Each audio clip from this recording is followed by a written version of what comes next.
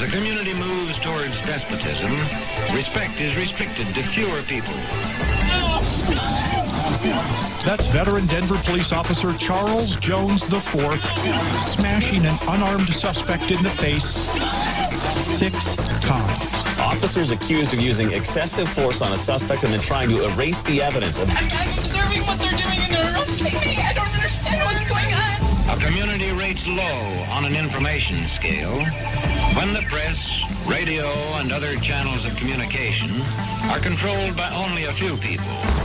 Does it raise ethical questions about the use of government money to produce stories about the government that wind up being aired with no disclosure that they were produced by the government? How can you ask such a question? What difference at this point does it make? When a competent observer looks for signs of despotism in a community, he looks beyond fine words and noble phrases.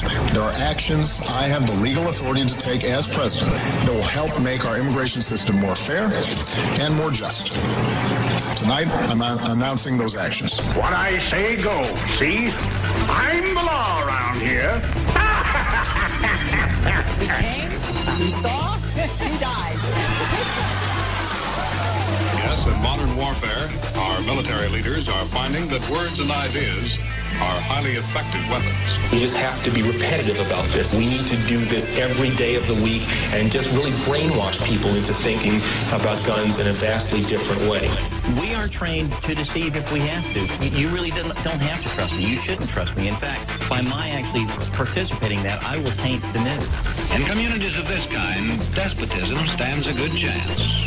The 9 most terrifying words in the English language are, I'm from the government and I'm here to help. Healthcare this youth, well, we're going to do everything we can to help you.